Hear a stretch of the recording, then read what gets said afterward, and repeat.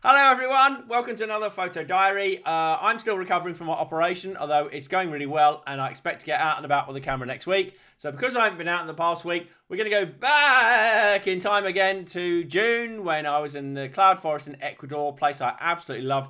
I had amazing experiences with toucans and some cock of the rock. So I'm going to show you the favourite pictures from the week 4 in June, which I hope you'll like. I've got my special AHA tour t-shirt on. Look at that. I know you expected like Metallica or like Motorhead or something, but I'm a man of the 80s and I love AHA. I've been to every single gig. Now, there we go. Every single concert tour, I should say. Not gig. That would be really obsessive. Right. Anyway, shall we get on? Let's do it. And while bunchers, just remember, you stay at the end for your bonus content. All right, here we go. All right, let's begin with the toucans. We had the most amazing experience. They came all around the lodge. It's built in the forest, which is incredible. This is the choco, which is the one I really wanted to see. And let's start off. It's not my favorite picture of the week. We're going to start off in reverse order, as we always tend to do. This is a look through. So I love looking through the forest at any species I do. I love showing the habitat. I'm not into the big 600mm, got to put it in the middle of the frame, can't have anything else in it. I don't want to do any of that. I want to show the habitat because the habitat is the most important thing in the picture, okay? Especially the cloud forest and especially the choco forest where this particular toucan lives. Now, I love this little window. I have to work really hard. I have to put my eye at the camera and duck and dive, which I'm a cockney, look through, try and get a fine AF point right through a gap in the canopy to focus on the species. And then, of course, I have to get some kind of interesting behavior, which I think here with the head cocked to the side, it looks quite nice. It's nicely framed, I think, there, and it works very, very well. All these pictures are shot at ISO 3200 because in the rainforest, it's dark the whole time. All right, nice one here. Again, exactly the same species. Really beautiful, simple picture. It's one of those things where you just sit for hours doing things, and then suddenly the light is boom, it's full on. This one, the light was amazing. Suddenly, it wasn't sunny or anything. It just was very soft and really, really beautiful. And the toucan sat there and we were like, oh my God, look at that. It looks absolutely incredible. I know it's a straight shot. I know it's in the middle of the frame. But there's nothing, you know, I couldn't do anything else with it. It was just a beautiful bird in a lovely habitat, in lovely light. And I think sometimes we try too hard, you know, to make the perfect picture because we're out there trying to please all these thousands of people on Instagram that we've never met in our life that might give us a like or not. Don't do that. Please yourself with the picture. Take a picture that you like. I've got it nicely balanced here with the composition. I think it works very well indeed. Cock of the rock. Well, I love cock of the rock. In the lek, it's the best thing you can have. We're just about to publish our photo diaries on Wild Bunch, and they've got full of some cock of the rock encounters, which is just fantastic. So here you can see I've shot it nice and wide, deliberately. ISO 6400 here, very low light. And that's okay, because I can get rid of that. But you look nice and wide in the frame. Lovely habitat. Again, it's a window look through. So if you look at the side down here and around, you can see I've looked through canopy to get to it. It took me a fair bit to get it. But I really like it. Yes, there's that stick going across. I know a lot of people say, oh, it's annoying. It's not perfect. It's not on a perfect branch.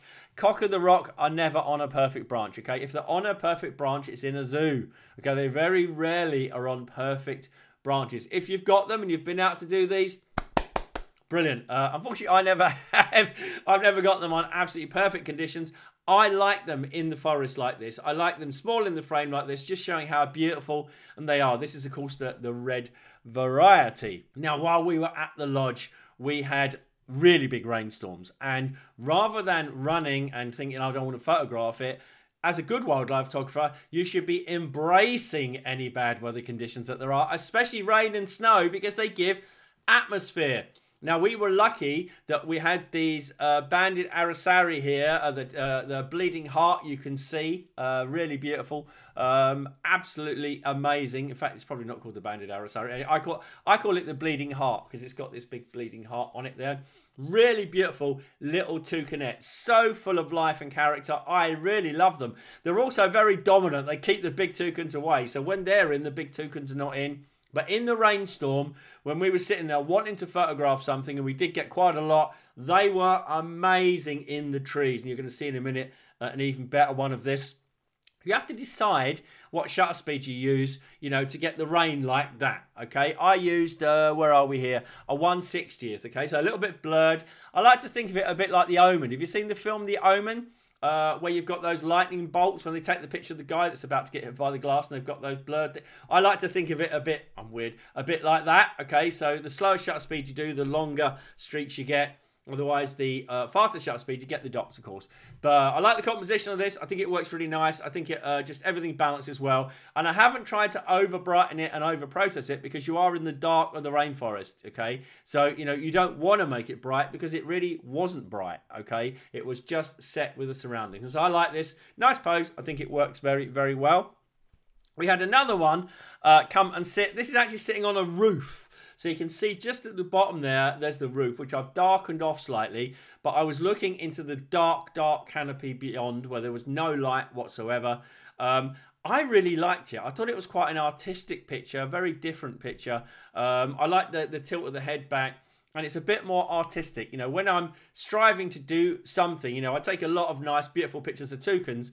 But I want to do backlit. Well, we can't do backlit generally in this kind of habitat because it's cloudy most of the time. So if I can't do backlit, I want to take something different, something slightly more atmospheric. And I don't really just, you know, work so hard that I don't take any other pictures, but I'm always looking out for it, and that's the key. So I love this, love the tilt of the head, etc., etc. All right, my favourite picture from the week, though, was these two. They just sat in the rain. I've got hundreds of pictures and videos of these in the rain, and it's a fantastic way of getting out. It doesn't matter if you go out in your garden in the UK and do a robin in the rain. You've got rain every day at the moment.